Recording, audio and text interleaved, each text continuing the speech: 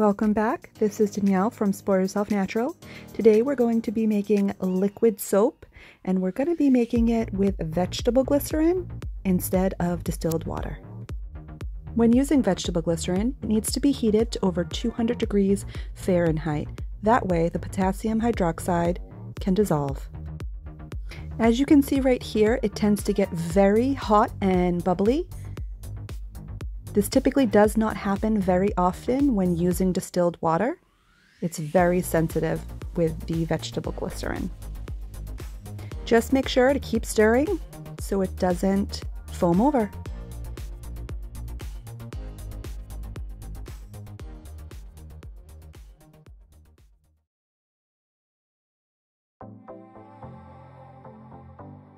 And we are ready to put our lye into our oils. You're going to see how quickly this moves as opposed to when you're using just the water and potassium hydroxide.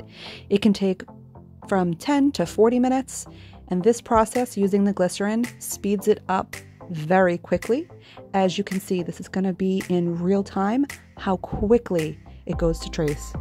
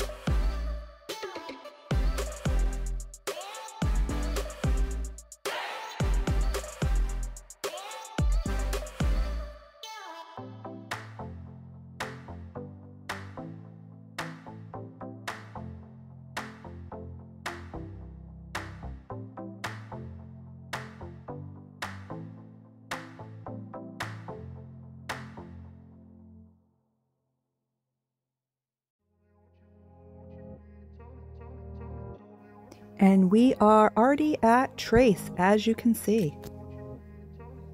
How cool is that?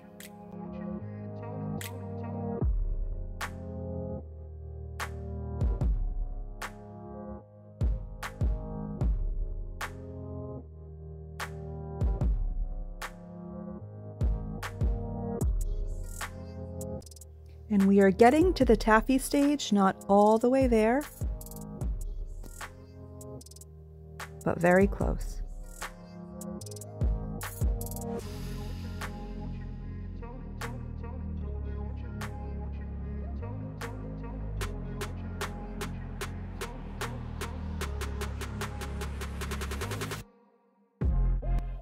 Look at all the steam coming off the paste right now. You can see how hot it truly is.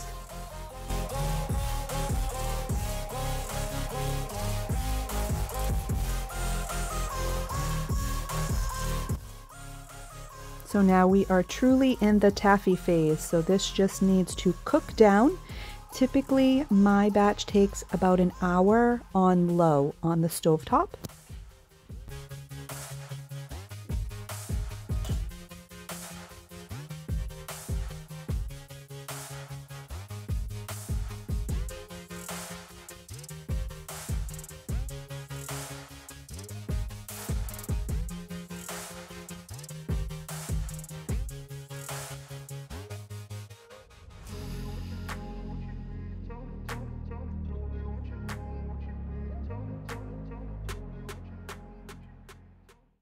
Been cooking for about an hour on low. It's nice and glassy. So we're going to pH test this, okay? So we're going to take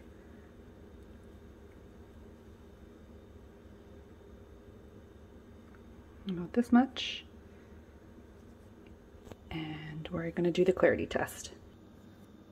Okay, so we are going to take our paste,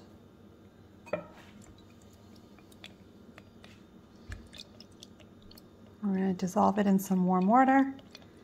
We're going to see if it's clear, and then we're going to pH test it.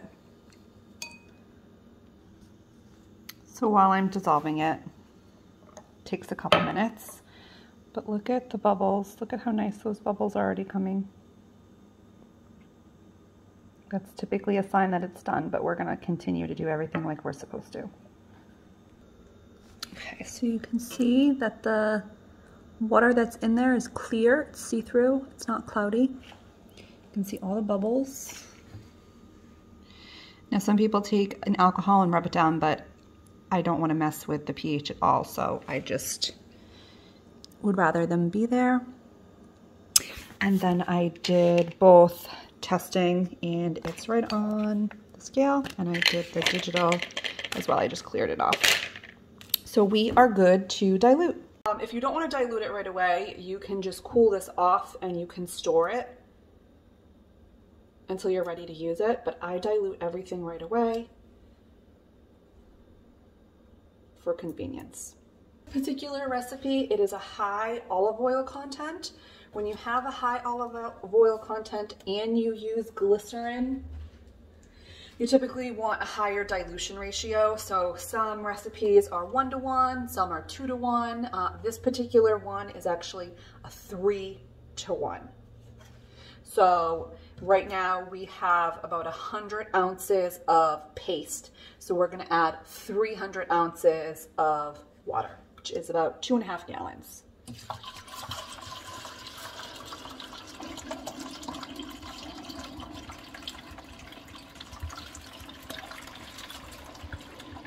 It's gonna get bubbly. Is okay. We can just spray some alcohol on the top if need be. And you're going to save these containers. What I do when I am done making the soap, I've let it sit. I'm going to add my preservative, and then I put them back in the gallon jugs. And I would leave it just like that, and when I needed to make soap, I would just add my scent and be done.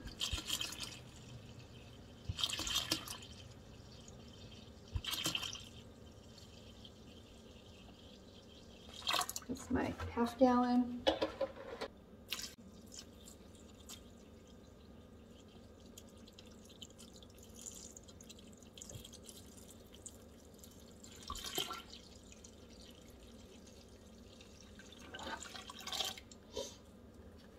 Okay, now we're just going to break up the paste just so it's not in large clumps, if that's possible. It just helps it dilute quicker, dissolve a little bit quicker than just being in one big chunk.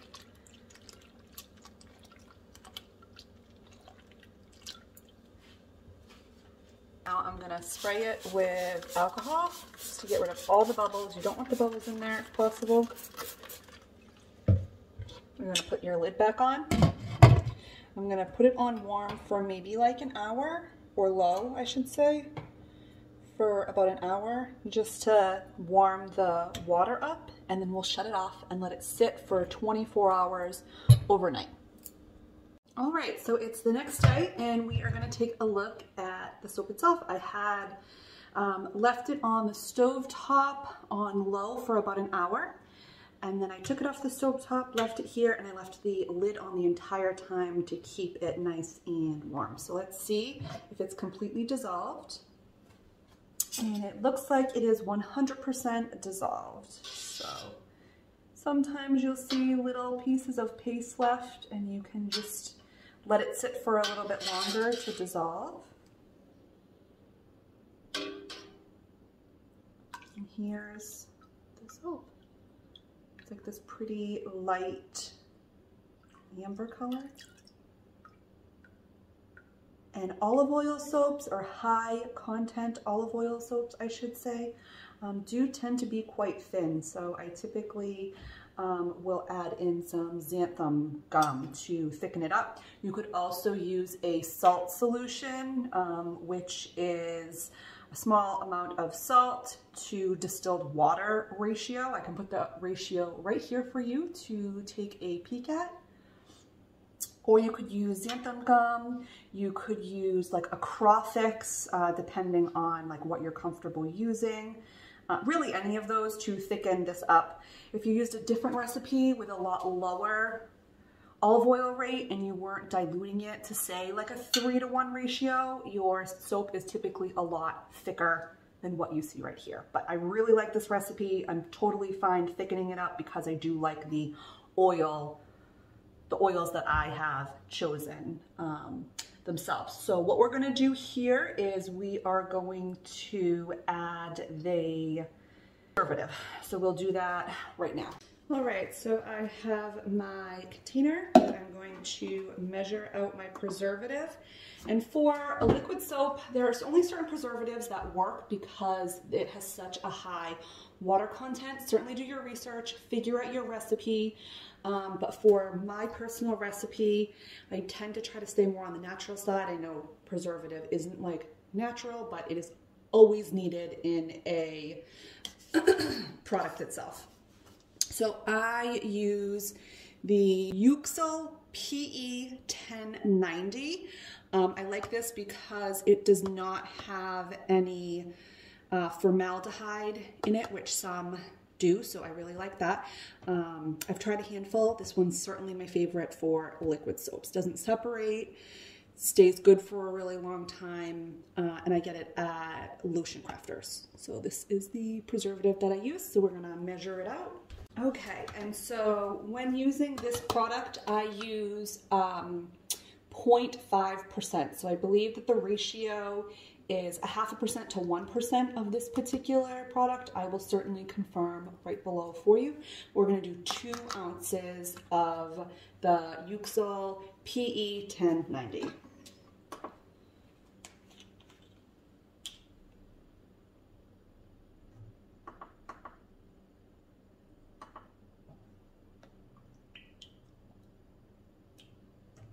Okay, 2 ounces on the dot. And we're going to add this in. You're going to try not to kick up bubbles. It's really kind of impossible to do with the liquid soap, but you don't want to agitate it too much and actually produce bubbles. You want to try to keep bubblage down as much as possible. So we're going to add this in.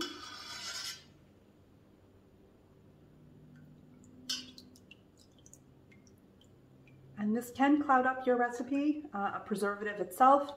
And the same thing can happen with fragrances and essential oils. So all I do is I make my liquid soap, I dilute it down, I let it cool, I add the preservative, and then I store it away. You always want your liquid soap to sit for a little while, just like you would with cold and hot process soap.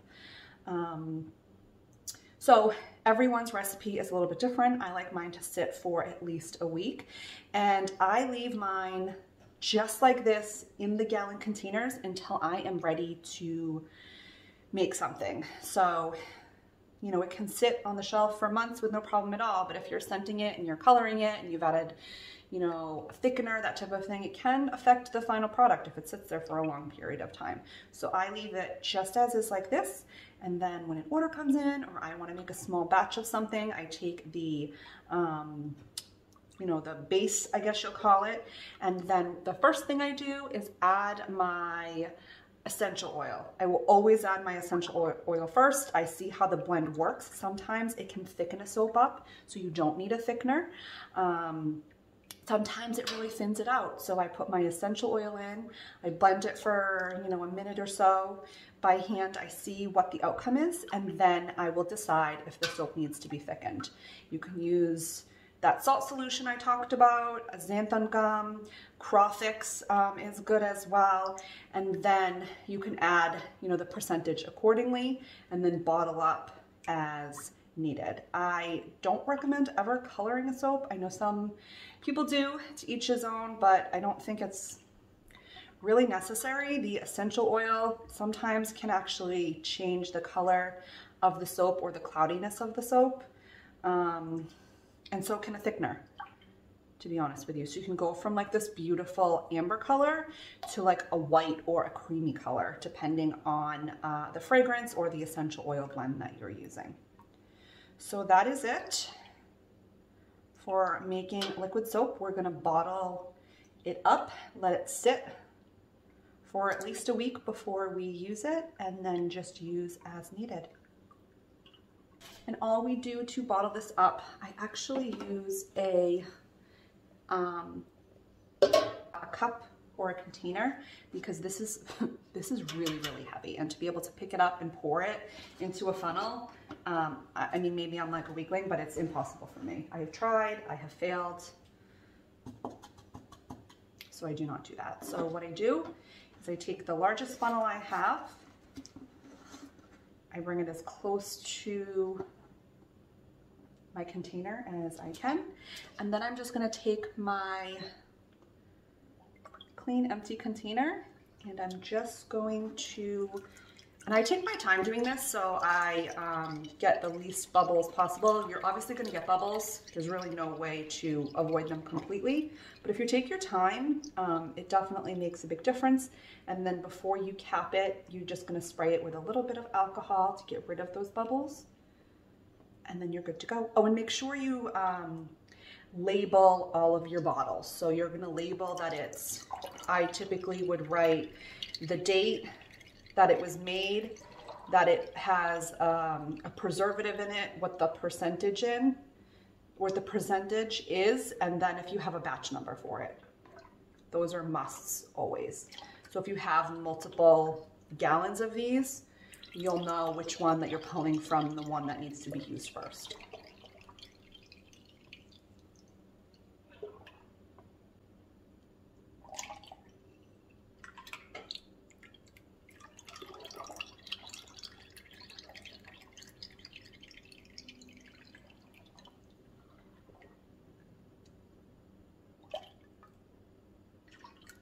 This would actually be a really good, these thinner recipes, I don't prefer them, but you definitely can make them into like hand soaps with the foamer pumps. These are really good for that. You'd still dilute it a little bit more if you wanted to, for like a foamer pump. Okay. And there you have it, a homemade liquid soap. But look at that. I just really wanted to show you up close the color. You can see through it. So we're going to leave these to sit or sequester for at least a week. The longer you let them sit, the better they get. Just like a cold process or a hot process soap. So there's my liquid soap. I hope you enjoy. Have a great day. See you next Thursday. Bye.